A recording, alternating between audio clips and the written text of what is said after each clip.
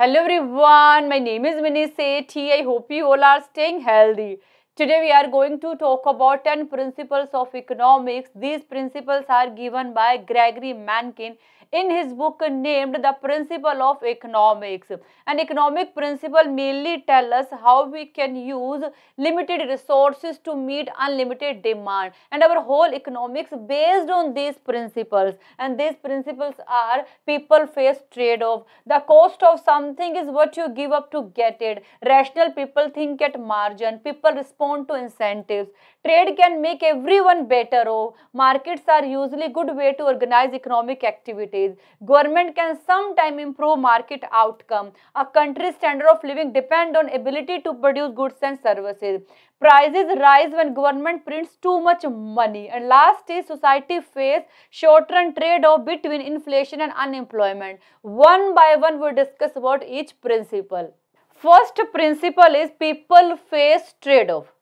People face trade-off means people must give up one thing in order to get another thing. People must give up one thing in order to get another thing. For example, if student wants to get higher marks in exam, then they have to limit their times on watching Insta reels, chatting on WhatsApp or throwing parties. Otherwise, he cannot get highest marks in exam.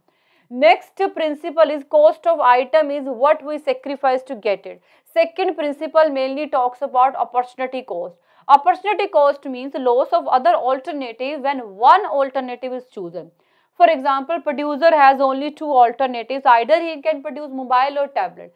Suppose in order to produce mobile, he gave up a tablet. And opportunity cost of producing a mobile is sacrifice of income which he can earn from the sale of tablet, but now he can't because he gave up a production of tablet in order to produce mobile. Next principle is rational people think at margin. In economics, economists whenever make any theory, they assume people are rational. They assume people consumption decisions are not influenced by their emotions. Next principle is people respond to incentive. Yes, this is true. People respond to incentives. For example, a higher price is negative incentive for consumer. That's why he will consume less. But this same higher price is positive incentives for producer. That's why he will produce more. Next principle is trade can make everyone better off because trade allow countries to produce according to their expertise. For example, country A has expertise in production of mobile. Cost of mobile is very less in country A. But country A don't have any expertise in production of tablet. Cost of a tablet is very high in country A. That's why country A decided to increase the production and export of mobile and reduce the production of tablet and start doing import of tablet from another country. So here we see how from trade country A is receiving benefit. So we can say that trade can make everyone better off. Next principle is markets are good way to organize economic activities because invisible hand works.